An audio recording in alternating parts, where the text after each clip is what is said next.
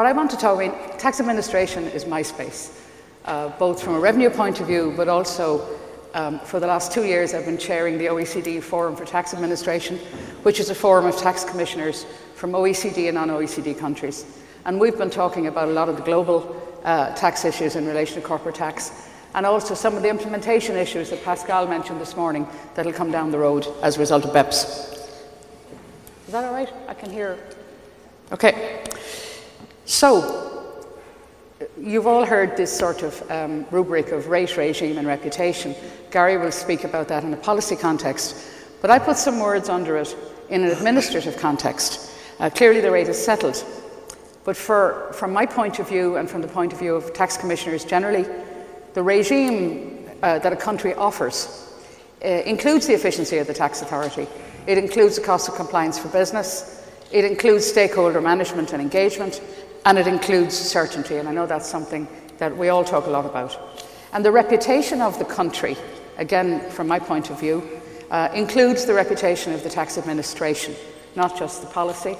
And that reputation has to show, if you want to, I would argue, attract businesses here, it has to show that we're efficient, that we have integrity, that we're transparent as can be, having regard to taxpayer confidentiality, and also that we're effective. And sometimes the effective word is where the controversy might come from. If you believe this, and lots of people do, this is the Doing Business publication from the World Bank, and it says that FDI inflows are higher for economies performing better on these indicators. So here's the compulsory commercial. Ireland is number 6 in the world for ease of paying business taxes. Number 1 in the European Union for ease of paying business taxes. This is down to the administration. It's how many forms and how many hours and how much time and the costs that we impose on business. And we're number 5 in the world for trading across borders. And among the issues that are counted on that index have to do with the customs regimes, which are operated by revenue as well. So we're very proud of those indicators, and I think they contribute heavily to the reputation part of the previous slide. Tax administration environment is one of the things that I wanted to refer to in the context of corporate taxation. And some of you will have heard me use this line before.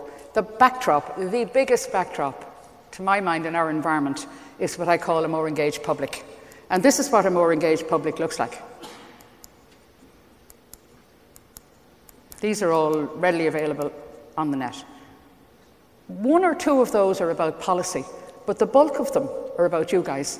And they're about brand value, and they're about damage to the brand. They're not necessarily about the corporate tax regime. They're about the difficulties for business in convincing the public that they are actually being compliant, even when they are.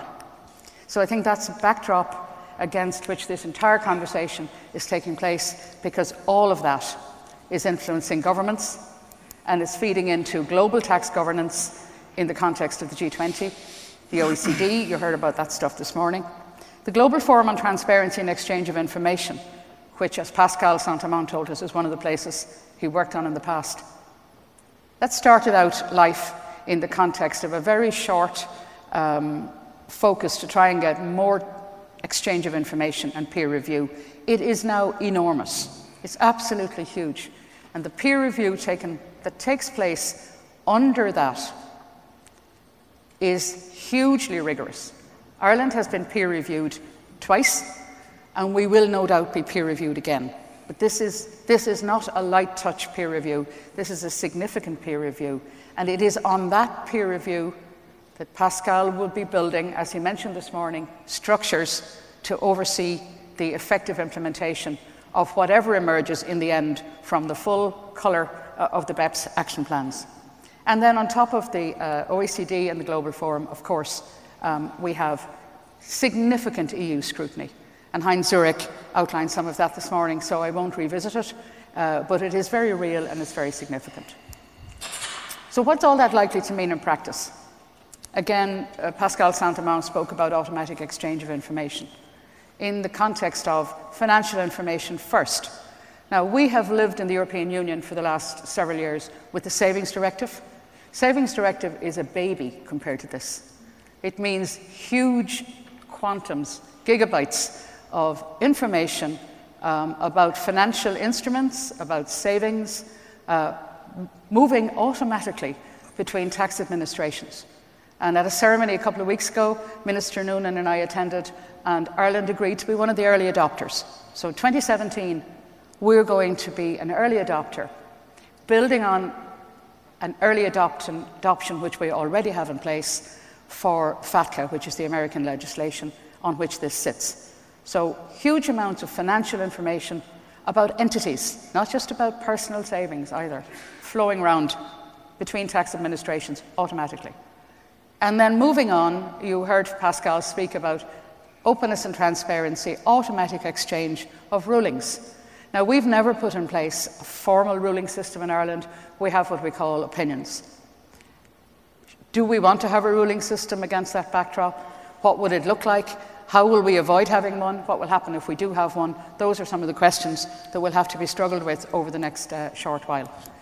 And the other piece, which I didn't put down there because I never thought of it until afterwards, in the context of one of the BEPS actions, there is an action which has not yet been finalised. So this is all, if you like, yet to be determined.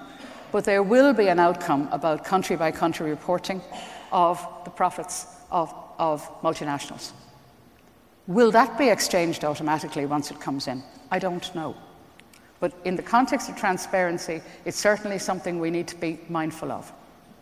From the European Union point of view, I think you're well used to, as practitioners, the fact that we've had things in Finance Acts which have taken another year and a bit to get through the EU scrutiny. So the legislation will be and is being scrutinised very closely. But we have, administration has been discovered by the European Union in the last while. They used to just confine themselves to nice stuff like policy. But they've discovered us. So we have administrative cooperation directives which will be used and will be used rigorously. And again, Heinz spoke about those this morning. And we will be overseen on our use of them. State aid questions, you heard him speak about those and you're familiar with them. An EU general anti-avoidance rule, again, Heinz referred to that this morning in the context of one directive, the parent subsidiaries, will be a broader one. And where will that leave domestic general anti-avoidance rules? So those are questions. In the context of administration, there is an inevitable demand from some administrations for joint or multilateral simultaneous audits with exchange of information in real time taking place in a number of countries under competent authority rules and proper treaty provisions. But this is coming. There's a couple of those already being planned in some countries. Transfer pricing. We're going to be very busy in revenue defending, auditing, and of course the kind of certainty that business requires will take us into the Mutual Agreement Procedure Forum, which is an OECD forum. People are even talking about possible binding arbitration. I don't know. A few final thoughts. It seems to me that in the context of competitiveness and Ireland's competitiveness, public confidence in the institutions of state across all sectors is very important. It's a part of the Irish offering, if you like.